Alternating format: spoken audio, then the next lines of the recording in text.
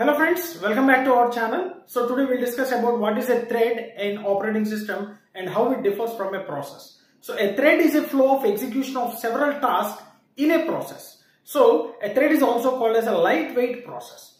So one process can have a multiple threads and the processes are the independent of each other, whereas threads are dependent.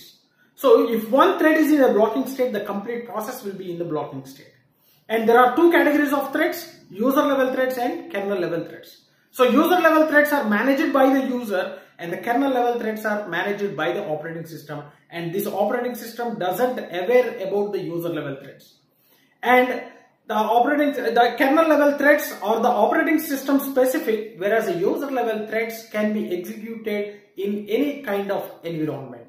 Right? So hope you understood. Thank you.